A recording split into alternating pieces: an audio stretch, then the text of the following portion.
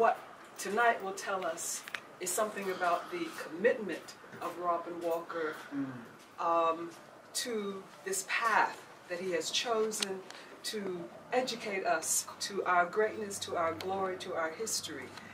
Robin Walker is the author of this seminal publication, When We Ruled, which covers over 90,000 years of African achievement that can be verified visibly.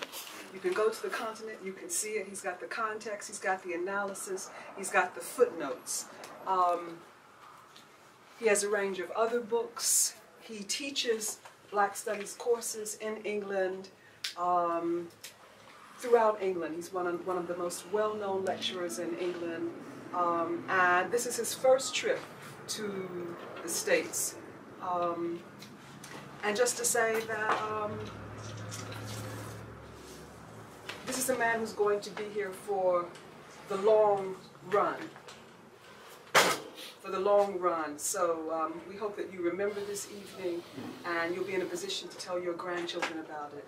So with that, I will introduce our brother, Robin Walker.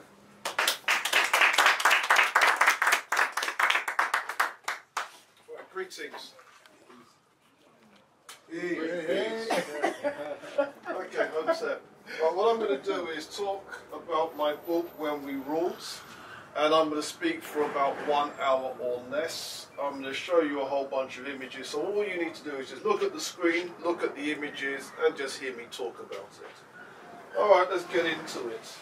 I'm also known as the Black History Man, because that's what I do, I teach Black History. And my proudest achievement is when I met the Prime Minister of Jamaica in the year 2007. And I don't know if you can see that I'm passing her an object, and that object, you can see that object on her lap, and that object happens to be the book, When We Ruled. So the ambition then is to get this to as many different African heads of state, as many different Caribbean heads of state, and could it possibly even get to Obama? Big question. All right, in 1851, a German scholar visited Africa and drew this. And this is what I call the stereotypical African scene. Jungles, swamps, wild animals. In other words, a land without history. Now, when Africa is dismissed as a land without history, the standard response from black people is, of course we have a history. We used to be slaves. And during the time of this great woman, Queen Elizabeth I, large numbers of black people were captured and rounded up as slaves. The person that did it was Sir John Hawkins, 1562. This is his crest. So that raises another question, and that question is this. What history do black people have before 1562? Think that's a good question? Yes. Yeah, I think that's a good question. I think that's a relevant question. Well, this is some of the history we have. The Songhai Empire, at its height, ruled 2/3 of West Africa. On a modern map, this bit here would be Senegal and Gambia. That would be Guinea, that would be Mauritania, this would be Mali, this would be Niger, and this would be Nigeria.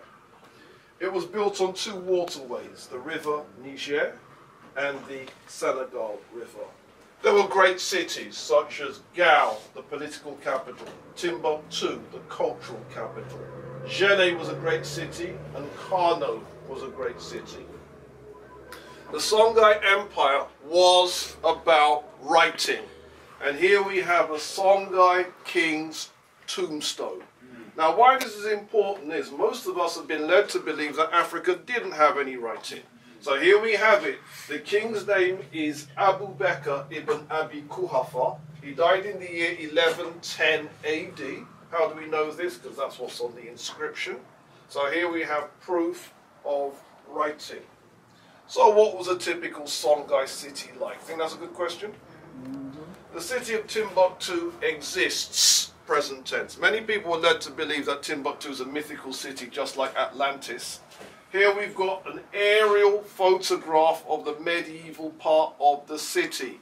Its population was 115,000, which is 5.5 times bigger the medieval London's population of 20,000. There were 25,000 people at university, there were 30,000 people at school. So, how did this city survive? It survived because of trade. There were camel caravans, especially in the north, bringing goods into Timbuktu. There were donkey caravans, especially in the south, bringing goods into Timbuktu. Goods also moved by barge. There were barges that could carry between 3 and 50 people, called almadiyas, and there were larger barges called canters that could carry up to 80 people. And goods moved along the two waterways. Now, what were these goods? Gold was the most important. Now, are we feeling this example of early West African gold? Are we feeling this? Yes. All right. Okay. Another one is salt. This salt cellar, made of ivory, was made between 1490 and 1530 AD during the Songhai period, and that is the kind of salt cellars that we used to make. It's about this high, and there are 800 of these examples dotted throughout the European museums collections. A third product was leather. Again, this is taken from the British Museum. These ostrich feather sandals were from Kano in northern Nigeria. I pointed out where Kano was on the map. That was a part of the Songhai Empire. And we were wearing sandals like this. We were wearing boots like this. Now this is important because this challenges stereotypes. You see, most people are under the impression that Africans didn't wear shoes. It was all about barefoot. Here we've got the sandals. And I'm going to show you a close-up where we see contrasting colours of leather stitched together, worked in a very regular way. I believe this is modern industrial standards. Now, I've mentioned the gold, I've mentioned the salt, I've mentioned the leather, but the biggest product in 16th century West Africa was, of course, books. Here we have an account by a Moroccan visitor called Leo Africanus, who says, in Timbuktu there are numerous judges, doctors and clerics, all receiving good salaries from the king. He pays great respect to men of learning. There is a big demand for books in manuscript imported from North Africa. More profit is made from the book trade than from any other line of business.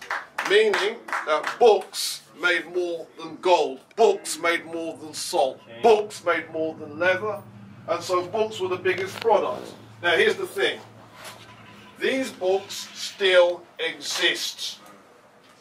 There are 3,450 handwritten books that are still held by black families and institutions in the African cities of Chingeti and Wadan. There are 6,000 books that still exist in the West African city of Walata, and there are, wait for it, 700,000 manuscripts that still exist in Timbuktu. So what's in these manuscripts? Here we've got a 15th century manuscript owned by Muhammad Habbat, who was the Imam of Chingeti. And can you see his hand is pointing at his ancestors' handiwork. And this is clearly the lunar cycle, the cycle of the moon and the various shadows coming off the cycle of the moon, showing the kind of scientific endeavor that we were dealing with in Songhai times and earlier. With these multiple sources of wealth, gold, silver, gold, leather, books and salt, notions of bling existed. This is a modern photograph of Nana Owusu Sampa III, and you can see that he's blinging, even Puff Daddy can't compete with that. But in 1375, this map was drawn, and you can see the West African king is shown with his golden crown, his orb of gold, and his wand of gold.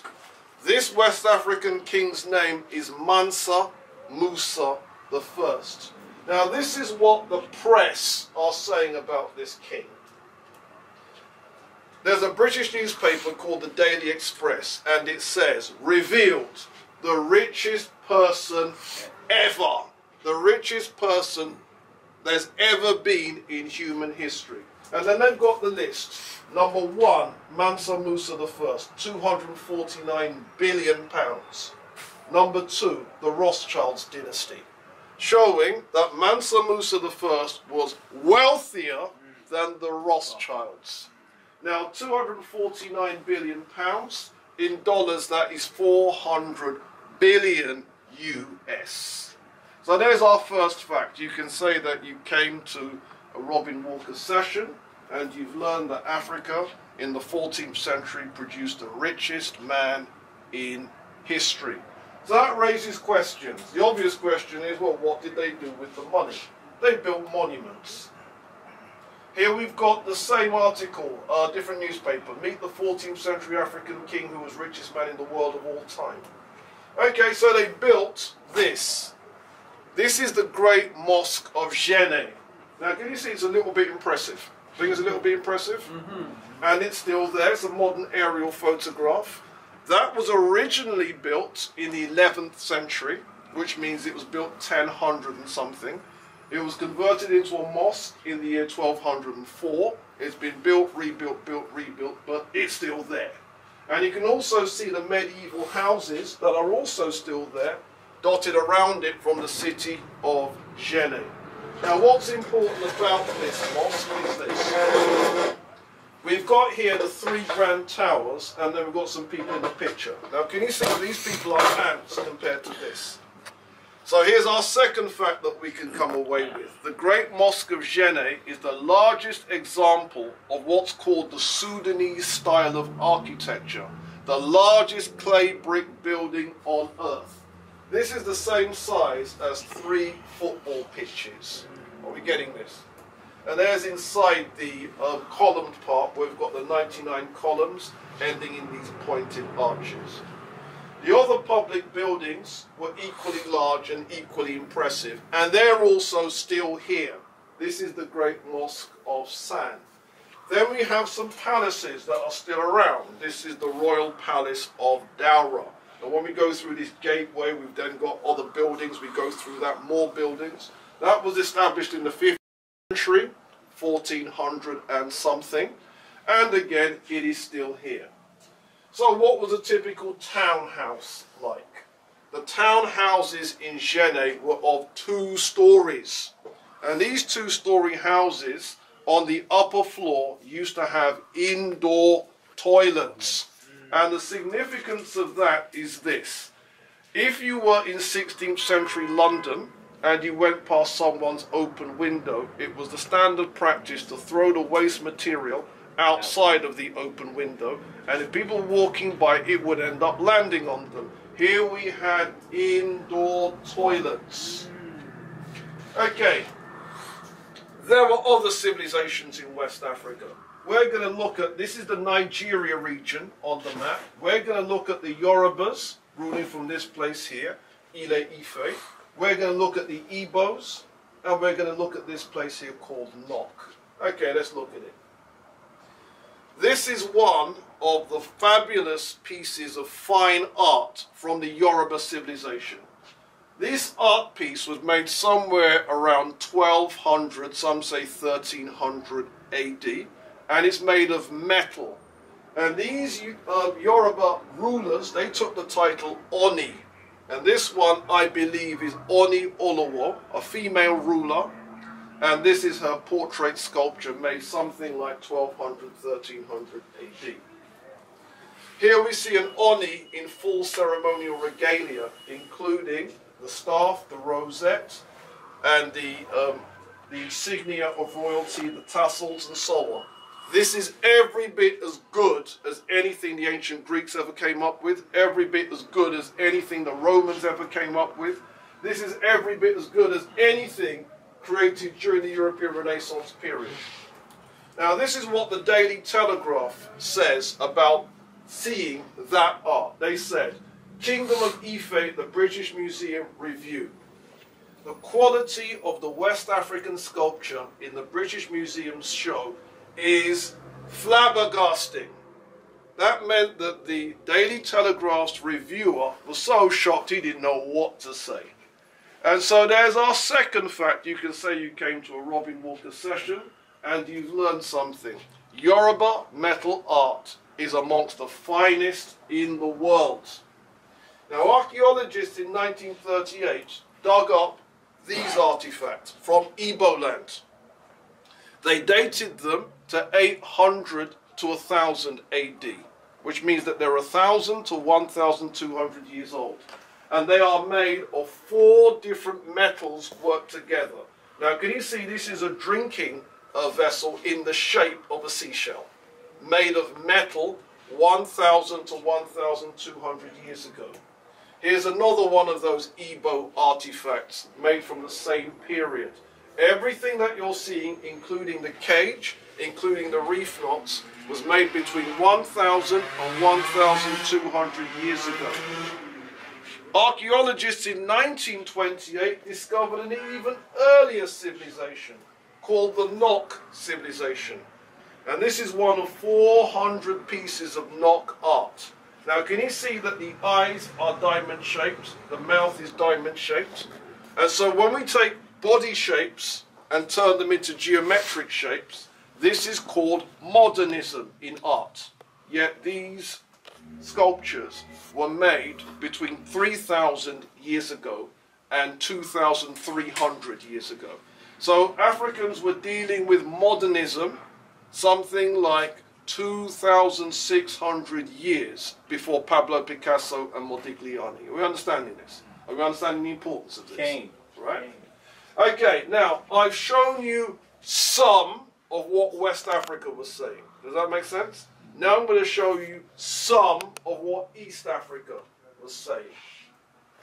The Swahili civilization existed all the way along the East African coast, from Somalia down through Kenya, down through Tanzania, down to Mozambique.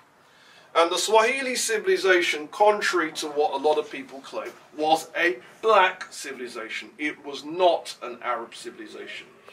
Now, the Swahilis existed between 700 AD and 1505 AD.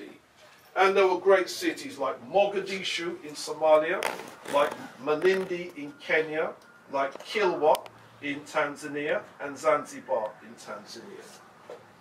All right, now this is a typical medieval East African front door. You feeling that? Yeah, I'm feeling that. Now, there's front doors like this in Asia. And that raised the question, did we get it from them or did they get it from us? And that question has gone backwards and forwards. Now, the reason why scholars can't answer definitively is that there was shipping from Asia sailing to Africa bringing ideas. Does that make sense? But there were also African ships, such as these, sailing east, also bringing ideas. And these African ships were called Dwa La Ntepes. And these have been around for 2,000 years, sailing on the high seas, sailing as far as India and China. Now, what do we know? We know that they were trading steel. And this is a cross-section of an East African steel smelter. And these steel smelters show what we were doing between 500 AD all the way up to the end of the 19th century. We were doing steel, and our ships were bringing those steel artifacts to India as far as China.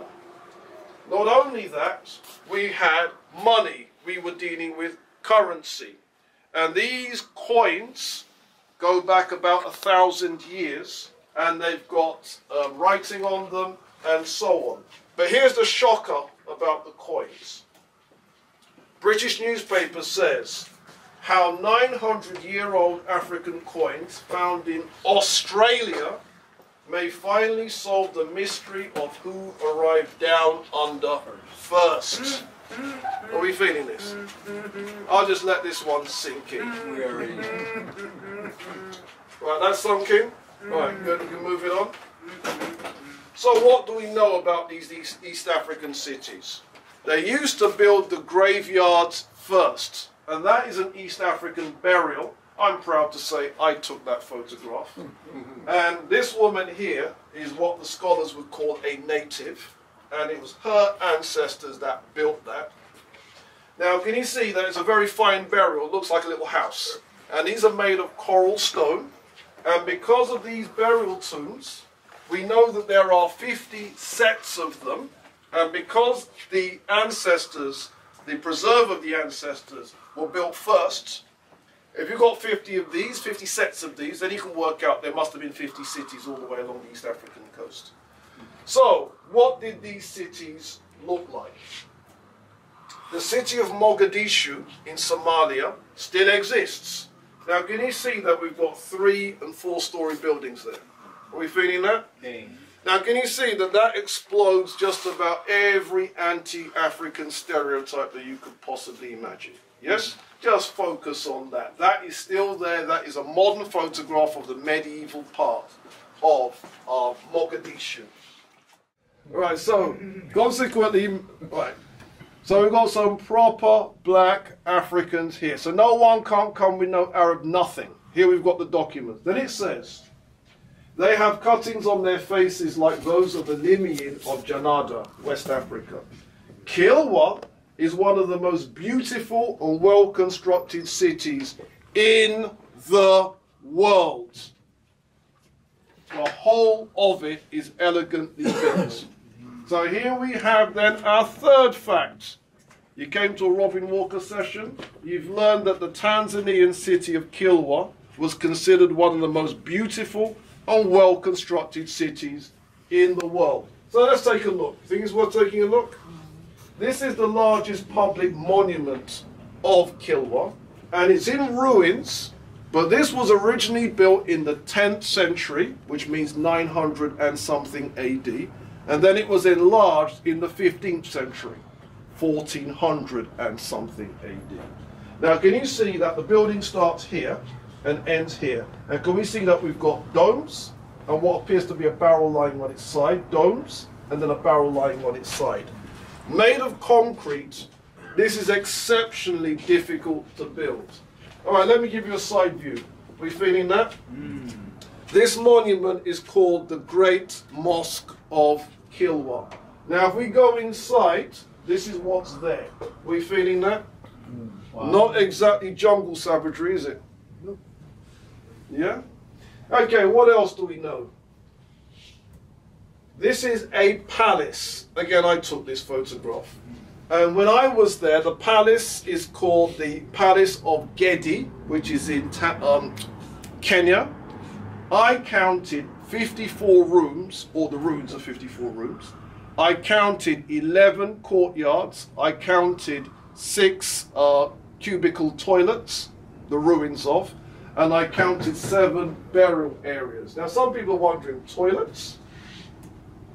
Right, this is a tourist guide. The site that I'm talking about is Gedi. See that? Does that make sense? Now, I know you can't see, so I'm going to blow it up. Let's blow it up. Can you see here? Gedi. This is it blown up. The buildings were constructed of coral rag, coral lime and earth, and some have pictures incised into the plaster finish of their walls. Though many of these have deteriorated in recent years. The toilet facilities in the houses are particularly impressive, generally in a double cubicle style with a squat toilet in one and a washstand in the other where a bowl would have been used. Are we feeling this? Yeah? Aren't you glad you came to this session? Okay. A number of disused mansions also exist on the coast of Kenya at a site called Lamu. And this is one of those disused mansions. Are we feeling that? Okay. Yes, sir. You've been talking about bathrooms being used in Africa, toilets. That's right. Now, what century are we in? Well, these. Yeah, but what date are we at? Okay, these ones are, you know, the palace. Yes, sir. Yeah, that was 13th century, 1200 and something. Yes? Yes. Are we feeling this? Yes, sir. Yeah. Okay, now, we've looked at some of what was going on in early West Africa. Does that make sense? Okay. Now, obviously, the book's got a lot more than this, but since I'm talking now, I'm going to keep it short. We've looked at some of what was going on in early East Africa. Again, we've had to keep it short. Now I'm going to show you some of what was going on in ancient Africa. Does that make sense? Okay. And you like that photo? Yeah, one of my friends took that one. And then it goes on to say, clues to oldest monarchy found in Nubia. Now what does the term monarchy mean? Kings. The first kingdom on earth. So you can say that you came to our session here in this shop. We learned something. The ancient kingdom of Nubia is the world's first government. And then we blow it up a little bit. Then it says here, a detailed monograph on the discoveries is in preparation, but there is no deadline and publication is expected to be a few years away. The following year, the article came out, The Lost Pharaohs of Nubia, showing that a dynasty of Nubian pharaohs ruled as the first kings on earth. Are we understanding this? And this there is now the beginnings of world history, right here. Then world history moves from Nubia to Egypt, and we get this. This is Pharaoh Mena. Some people call him Menes, some people call him Name, the first king of the first dynasty of ancient Egypt. And can you see he's also the ancestor of Mr. Michael Tyson. I'll just let that one see you. That look like Mike Tyson to you? There it is. Right, so Dynasty 1. Here we see some ancient Egyptian hair. Now can you see that's dreadlocks? Right, so this is important in establishing that the ancient Egyptians used to be black people. The modern Egyptians are not black people, so we have to make that distinction. The ancient Egyptians.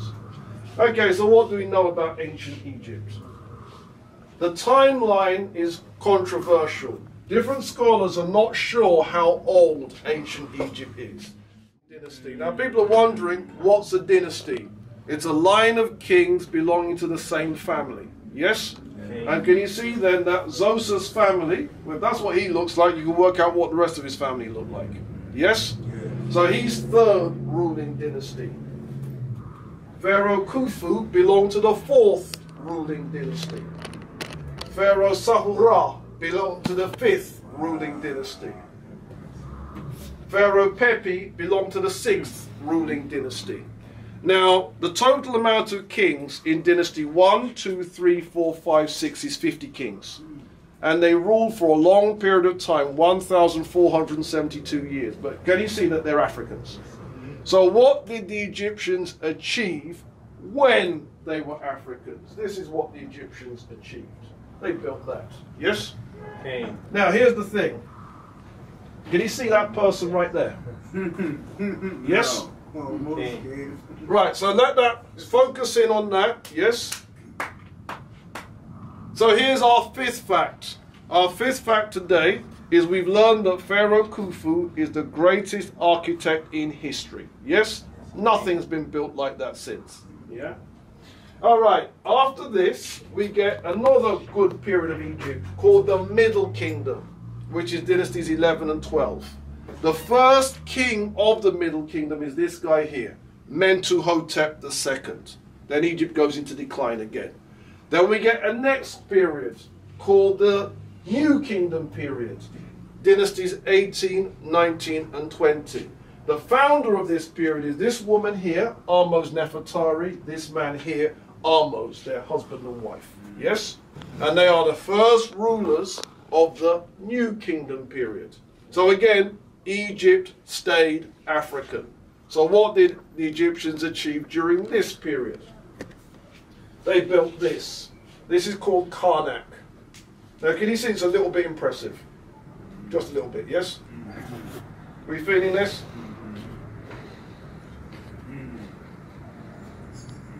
So this is what the Egyptians built. Now, when we go inside this temple, we're going to see something that's a bit of a surprise. When we go inside this temple, this is what we see. Right, does anyone know what this is? This yellow building? It's a mosque. And you may wonder, what's a mosque doing there? Well, this is what happened. The people of Egypt were conquered and colonized by the people from Arabia, Arabs. And those people, they didn't just conquer Egypt, they conquered Libya, Tunisia, Algeria, Morocco, and they're still there. They rule North Africa. So that's the reason why the modern people of Egypt are black. Had this not happened, black people would still be in Egypt as the biggest population. You get it? Yeah? Yes, sir. And then once the Arabs conquered, in the year 639 AD, they built that to show that we now run this country. And they built it in the middle of an African temple as a way of making it clear, we now run things. Yeah, I was going to say that looks much newer. That's right, that's right, that's right. Whatever material they use. That's right. Okay, now, let me explain some things. Most Egyptian art looks like this. And because most Egyptian art looks like this, and those colors don't look very African, this is why a lot of people are confused about whether or not the Egyptians were Africans. Does that make sense? Because these colors look too light to be African. Now, what's really going on here is a color scheme. Men in Egyptian art are usually shown the color red. Women in Egyptian art are usually shown the color yellow. It doesn't mean they really were red and yellow. Does that make sense? How do we know that it doesn't mean that? Here we've got someone shown as yellow and someone shown as turquoise. Because we know that turquoise people do not exist, that's why we know the colors are not real. Does that make sense? Because if the colors were real, we're going to have to explain turquoise people. Does that make sense? Yeah? This is the kind of art that Egyptologists love to show the black community. Here we see Pharaoh Tutankhamen, shown as red, beating up the people from Sudan, shown as black. And then what the Egyptologists will do is they will tell the black community, see these black people being beaten up? That's your people, that is. Does that make sense? And then the Egyptians are presented as some other race. Does that make sense? Do you see how this image becomes something that they can use as propaganda? Get it? Who did I say this was? King Tut. Who's that? King Tut. So how comes he's black here and red in the other picture? Yes? Dilute. Right, so this is the reason why you have to check whether the colors are supposed to be real or whether the colors are supposed to be symbolic. Does that make sense?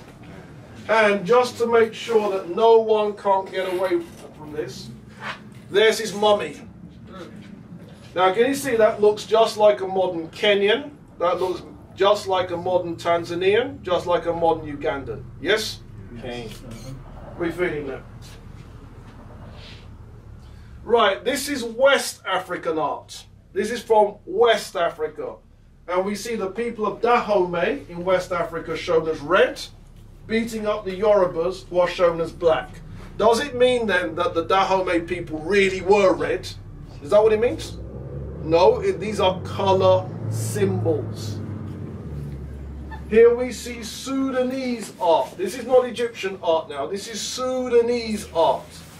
Men are shown which color? Red. Women are shown? Yellow. So again, this is proof that the red-yellow thing are color symbols. They are not real. And just to hammer home the point, European art. This is the art from ancient Greece. Men are shown. Women are shown. Does it mean then that ancient Greek men were black? Is that what it means? Well, they're painted black, aren't they? Can you see, clearly ancient Greek men were not black. These are simply color symbols. Are we understanding this? All right, now we're in the home straight now. I'm coming to the close of this. We're going to talk about our final civilization, and our final civilization is Ethiopia. We need to know where this place is Aksum, and this place here, Lalibela. Ethiopia has thousands and thousands and thousands of years of history. Between 300 BC and 300 AD, the Ethiopians built this. And this is an obelisk. And we've got a doorway carved into it, 1 story worth of windows, 2 stories worth of windows, 3, 4, 5, 6, 7, 8, 9 stories worth of windows.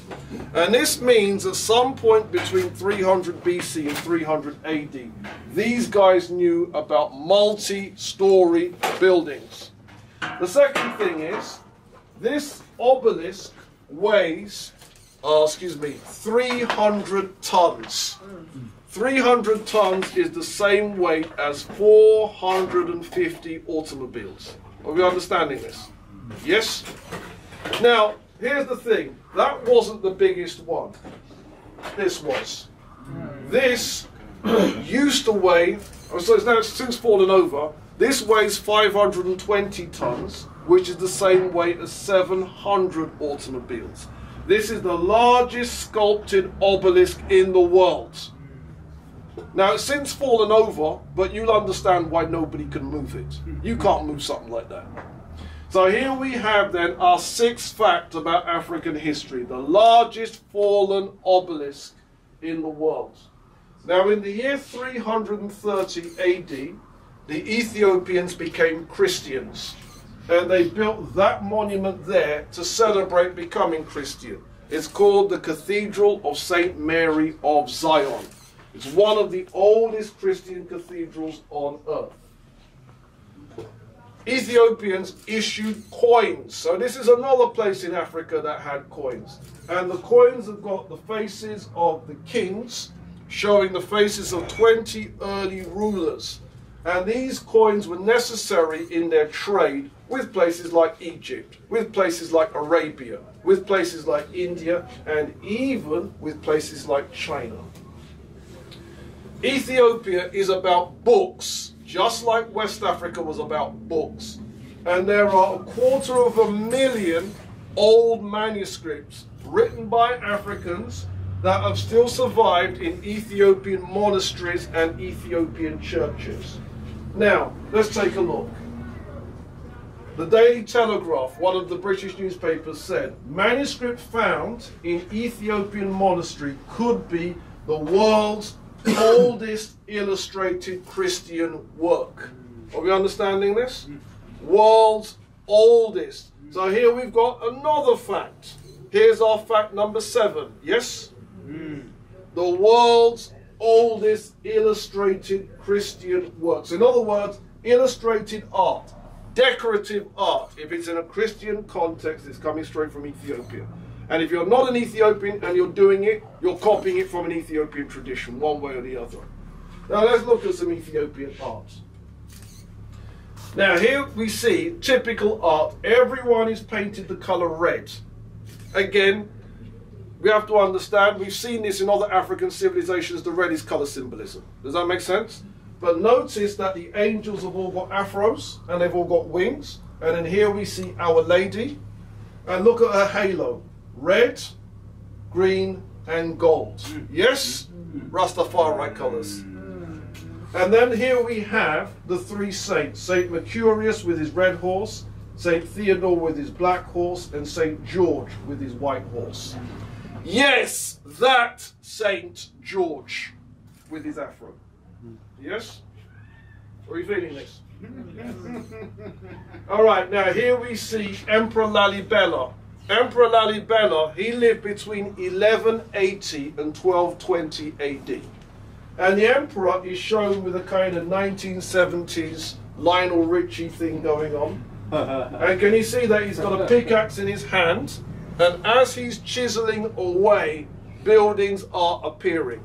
Yes? Yes. He's chiseling away, buildings are appearing. Now he lived between 1180 and 1220 AD. And that's what is going on. Now I'll just let that sink in. That sunk in yet?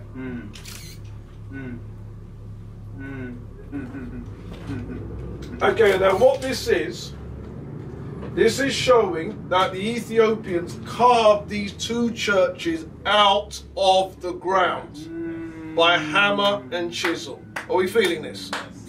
Okay, now can we see that footbridge there? Can you see that footbridge? All right, let me show you that footbridge from a different angle. There it is. And all of this now has been carved into the ground to a depth of 11 meters below ground level. Right, let's get a different angle. That's ground level. Here now, we're 11 meters. Can you see that guy here and this guy here? They're both monks. Ethiopia markets this city as the 8th wonder of the world. Okay, let's look at the other church. Now again, this is ground level. This is 10 meters below ground level. And when we go inside this church, this is what's inside. All of this used to be mountainside, and they carved this out. They carved this. Does that make sense? Hammer and chisel, built between 1180 and 1220 AD. Yes, sir. That's not sand, that's stone. That's stone. Absolutely.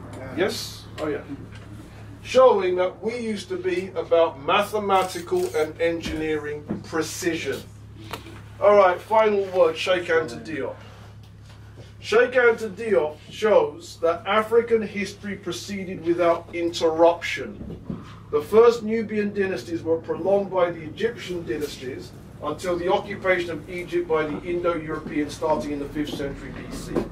Nubia remained the sole source of culture and civilization until about the 6th century AD, and then Ghana seized the torch from the 6th century until 1240, when its capital was destroyed by Sundiata Keita.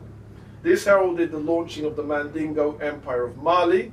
Next came the Empire of Gao. Songhai, that's where we began, yes? Yeah. We began with the Songhai Empire.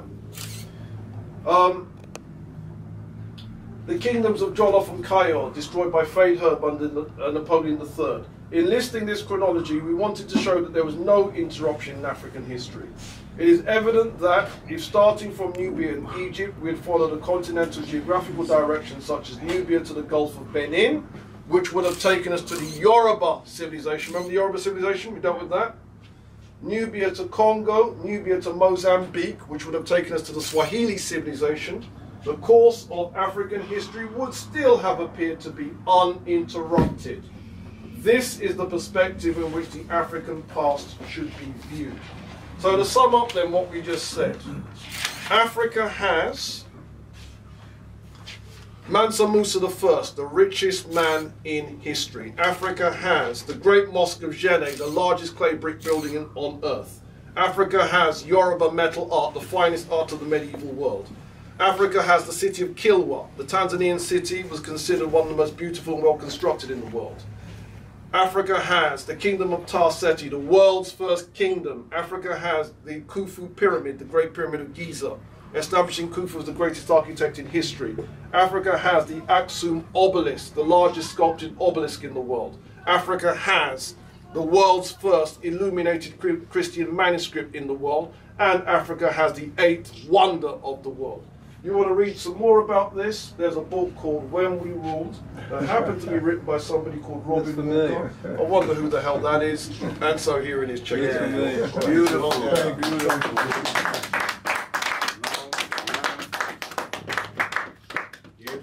All right, let me take some questions, and then after that we can get into whoever wants to buy this up to say. All right, any questions? Well, a lot of information I had studied. Oh, oops, I'm sorry, y'all go ahead. How many years of research? 7 years. 7 years. Yeah, 7 years. Yes, sir. I heard earlier this is your first time to the States. That's right, yeah. So have you went around the world besides Africa presenting your book? A few places. Jamaica. Yes. Oslo in what is that? Norway. And in Holland. People in Holland invite black community there invited me to come out, and in Holland it was the same. In Oslo it's the same thing. The black community there invited me to come out. Question. Yes, sir. You grew up where? In London mostly. Okay, that's where you were born and everything. Yeah, I was born in London. My family are Jamaicans. I lived as a child in Jamaica for a few years, and then returned to London. And yeah, I'm in London.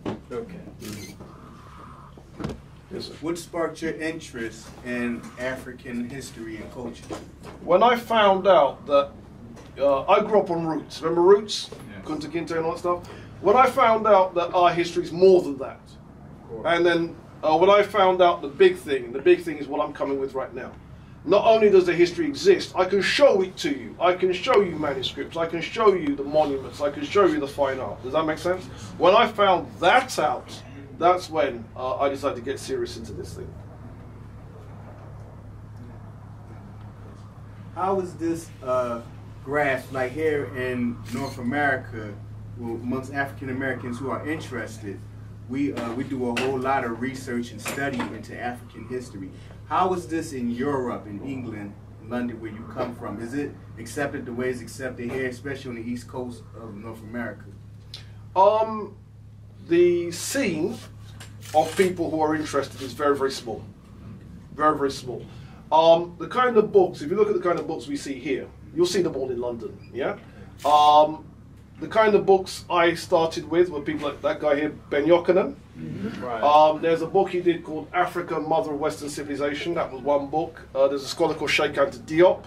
A lot of us grew up on, read that kind of thing. But the scene is small. Most black British people are not into this. They're on some sellout foolishness, as in most cases, most black people are on some sellout foolishness. Yeah. So there's a small number of us, but we're trying to make a difference, and we're trying to get that word out there. All right. Well, yes, sir. In what context would you like the book to be studied? My thing is this. If you're a parent, you need this book. Does that make sense? If you're a teacher, you need this book. If you're an adult, because my thing is, a lot of people say, let's get this to the youth. Who's going to teach those young people? It's going to be us. So if the adults don't get with this, the word is not going to get to the youth. So I want ordinary people to do this. Now, a lot of people will take one look and say, wait a minute, this is so thick. It's quite an easy read. What makes the book, if you like, difficult is there's a lot of it. But each paragraph is actually quite simply written. Does that make sense? So my thing is, I want as many people who are interested in learning what their history is. This is probably the best, putting it together in one place. This is where the research is at right now. Okay. On the university and college level, as far as like debating and having conversations and arguments with European and Caucasian scholars, have you been involved in any of that with your research, as far as they're saying that what you're saying is not true? Yeah. There was a scholar called, Stephen Howe, and he wrote a book called Afrocentrism, Mythical Past and Imagined Homes. Mythical, in other words, we're making it up. I debated him in 1999, and there's a video of it. And that video, I understand, has actually traveled as far as the United States. So there are people in the United States who saw it. Now, the fact that it was on video was a bit embarrassing, because we destroyed him. Wow. Totally destroyed him, and it's on video. So it's not me saying I destroyed him. Just watch the video. It's called The Great Debate. The Great Debate. Yeah? Yes, sir. That was, I think he just disappeared after that, and that was that, yeah? That was easy. That was an easy win. You saw it? No, the information itself. Yeah. A lot of it. Okay, let me do it in this order. 1, 2, and then some people over here. Okay, let's do you and you. Yes, sir. How long did it take you to research this book? 7 years. I started in 1999, and then the book was out 2006. 7 years. Okay, yes, sir. We're looking at so many years. Yeah. And we're going back. You're going into the 300s. In your studies, so then where are the Europeans coming in? Is there a sense of origin? I mean, where do they kind of sort of come from? Yeah, they came from us. Okay. Yeah, this is what it is. Europeans have got the same DNA as Africans. The difference is that we have the widest spread, they have the narrowest spread. And that's why we know that their genes come from our genes. They know this too. They don't, it's not something they like to publicize too much, but they know this too. Europeans have been around for 20,000 years. And the earliest skeletons that are definitely Europeans come from southern France, right? And then from there, they gradually spread out to become the people of Europe. Does that make sense? Mm-hmm. And essentially, they are the descendants of black albinos that existed during the Ice Age. Mm-hmm. Yeah, it's not controversial. I know in this country people pretend that's controversial. How dare you say that? That's just accepted science. That's just where it is. Yeah. All right. Now where they fit in is their first civilization is about 700 BC, the ancient Greeks. 700 BC is the very end of Egyptian history. Does that make sense? Okay. So a lot of people think that the Egyptians and the Greeks were around at the same time. No, Egypt was over, then we get Greece. So that's the beginnings of their history. Then from Greece they created the Roman civilization, which created the Roman Empire. And then when the Roman Empire collapsed, the Europeans went into their Dark Ages. And then when they came out of the Dark Ages, we then get the Renaissance period, 1492, people coming here. Does that make sense? So Europeans have been ruling the world since 1492. But before that, they had Greece and Rome, and before that, they were just not in history, full stop. Somebody else have a question over here? All right then, if that's no other questions, then thanks for coming out. Wonderful presentation. Yes, sir. All right. Do you have a contact website or anything where I could get? Yeah. Okay. Your contact would start here and then Black Classic Press. I know these guys. You got it. You got it. I have a question.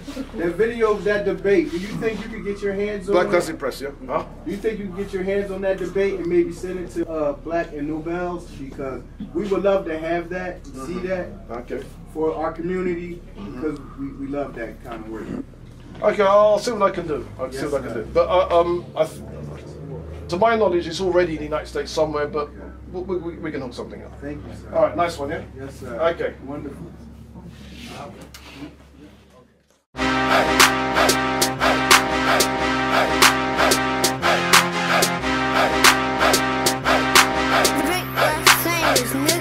Right off the Barnary sub-stop, Philadelphia, PA.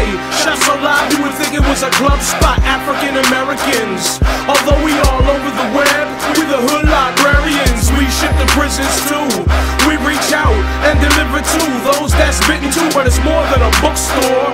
You want it, we got it. Mixtapes, DVDs, and culture products. Black and Nobel got our hands in a lot of projects. We welcome all to come build. The energy is positive. Every member of the team is awake and conscious. Come through and experience this place of knowledge. They say they'll put it in a book if they wanna hide it from us, but we got them books so you can buy it from us. Something to read while you on a train or riding a bus. Get your read on, food for thought, get your eat on. Black and Nobel, I buy my books at Black and Nobel.